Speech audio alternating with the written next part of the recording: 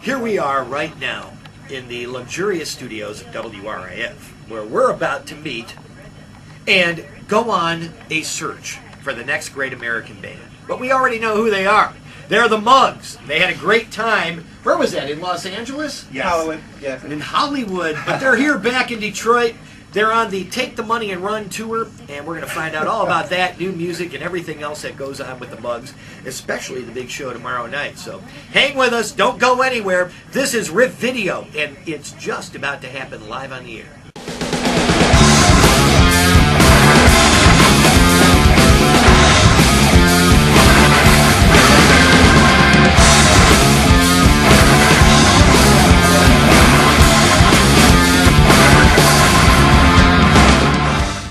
WRIF, the Riff. We're live at high noon with the Mugs today, and welcome, guys, to the studio. Hey, thanks it's for good to having us. have you here. You know, we did this just about a year ago, if I'm not mistaken. I think you guys came in at the time, and then right after that, you know, it wasn't too long after that we had heard that you were heading out to Hollywood for the next great American band search, and you know, I'll tell you.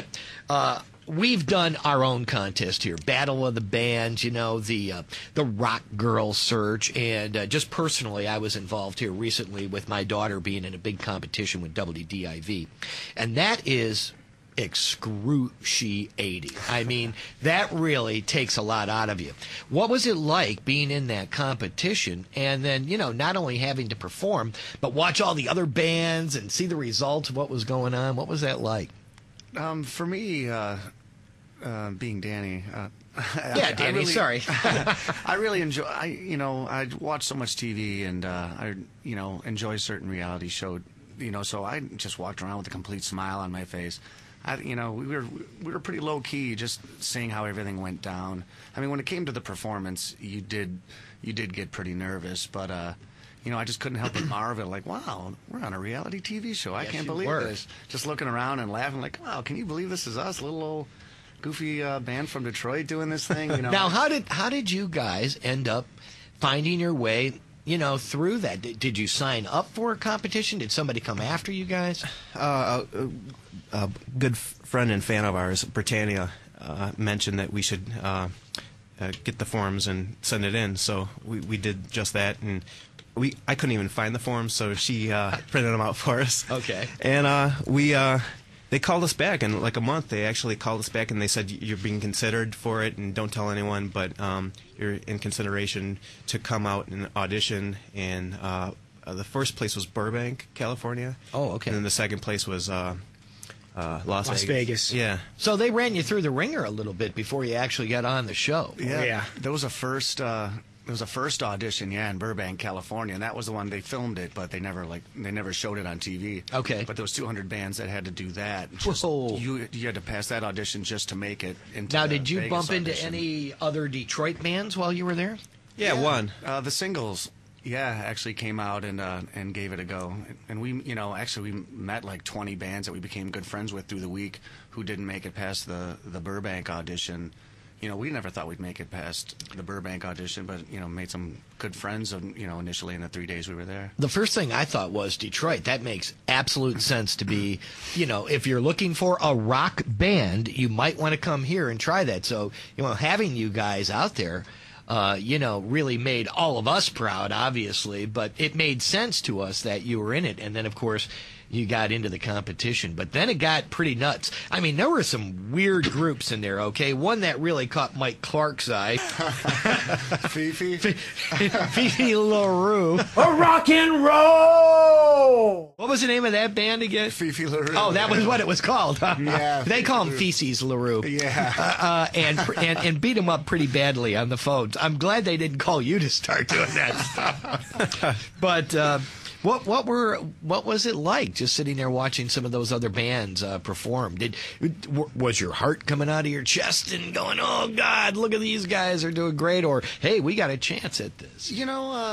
I particularly thought we had a decent chance, insofar as we were just representing the rock and roll contingent of this show, and basically came down to what genre was going to become most popular, as opposed to what band was going to be, to come across as most popular. And rock and our type of bluesy rock and roll is kind of a fringy thing. But you know, just to make the show was an absolute surprise and an honor. But we just went out and did our thing. You know, we were pretty comfortable with it. What were the rules and regulations about all that? Don't tell now. You know, you're going to be on. You probably knew well before we did who had won the competition and all that, right? So No, we didn't. It was really? It was week to week. Yeah, Yeah. It was absolutely week to week. You know, a lot of people think that that when they started showing the show on the air that it was all predetermined, but. Yeah, it went actually week to week. We didn't know for which week we were going to be voted off or whatnot. So that was the tough part, waiting to see if you're going to get voted off that next week. Oh, my God. It was tense in that green room. Yeah. I It was think tense. so. Yeah, I think I know exactly what you're talking about. Those votes were sabotaged, though. I still think they were. Is that right? Maybe not for us, but I think To fit some of the other bands. TV show, so Yeah. to speak. Who did end up winning? Because I think after you guys left the show, we all stopped watching. I hate to say it. Well, the Clark brothers ended up winning. The Clark brothers? Yeah. You're They were kidding me. fantastic. Yeah, really great musicians, and we got along really well with all the bands. We had a blast of a time with everybody, because all we had was each other out in California. No one else knew anybody else, like in Hollywood. From our perspective, it was like us 12 bands against the world. Now, were they putting you up out there? Yeah, Oh, yeah. No kidding. real eh? nice Everything. apartments. So you had yourself like a mansion on the water. No. Oh, okay. It was the accommodations were beautiful, though. They took really good care of it. Were all the bands together in like one big area, or were you in? Yes. Yeah, Okay. we all just Like these a big old hotel apartments. complex or Yeah, something? Yeah, apartment complex. Wow, that is just too cool. So, what happened from there? What good things now have come out of that for you? You said you met some bands. Have you hooked up to do any, touring with some of the bands that you met? Have you met any producers that called you after that? Did Playboy call? I mean, what happened? Well, we're still kind of waiting to see what the word is. The show is actually technically waiting to see which bands they want to pick up for the label, or as far as which bands they're going to keep. We have another month and a half they're going to make their final decisions. Oh, okay. So in the meantime, we're just kind of waiting around to see what's going to happen. Yeah. So back home and playing a lot of shows. Exactly. That's what you're doing. You decided to get back on the stick, and start rocking in Detroit. And I saw that.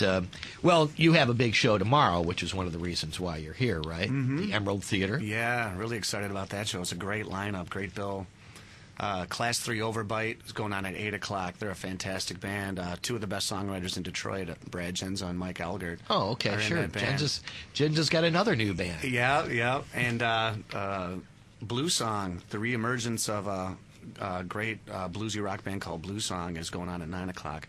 And we're going on at 10 o'clock. And it's a lineup that we're really, really excited about. Yeah, I'll tell you, we heard about the show and definitely wanted to have you come in and talk about your experience, but also about the music, because you have to be right now one of the outstanding high energy blues bands out of Detroit, and I guess your music is blues based, at least from the last album and the stuff that I've seen live. But what's going on with new material now? And plus, I saw that you're doing kind of a side project as well. So I wanted, and that's very blues oriented. Mm-hmm. Peter Green was one of my favorites from the very early days of my radio career with Fleetwood Mac. But tell me a little bit about that project. That band's called the Rattlesnake Shake. We just played Nice. this week. What a great song that is, too. Oh, it's wonderful. And we give it the full 20-minute Boston Tea Party version treatment of that, too. Rattlesnake. It's one of the big influences of me as a songwriter and the Muggs in general is that British bluesy rock. Oh, okay, sure, of course, of that's course. on Led Zeppelin, Free, bands like that, Savoy Brown, and Peter Green is such a huge influence on me as a guitar player and whatnot. It's the guiltiest pleasure I can possibly have is to go out and do just all Peter Green, Fleetwood Mac tunes for a night. Tony can speak for that as And you well. were just telling me that you guys are going to play that, Tony, at the Caju Cafe. Is that right? We just did last Saturday. Oh, okay. Yep. We're looking to... What a great place. They still have the feather bowling and sure the do. mussels, and Yeah. everything is the same. And, yeah, Oh, for God's sake. Because I used to live right there in that area, and That was always a destination place on the weekend, you know. Oh, it's still Yeah, they is. tore down the waitress station, and they actually built a stage now. So it's Well, yeah, because you guys are so big now. just for us, you know. You have to be the biggest band playing there. No question about that. Well, let's listen to a track from this. This is the debut album for you guys, right? But a new one coming, and we'll talk about that in just a minute. But this is one we always play around here, and especially on Motor City Riffs. And at lunchtime, it's called Rollin' the B-Side Blues. It's the Muggs, and it's right here on Detroit's rock station, The Riff.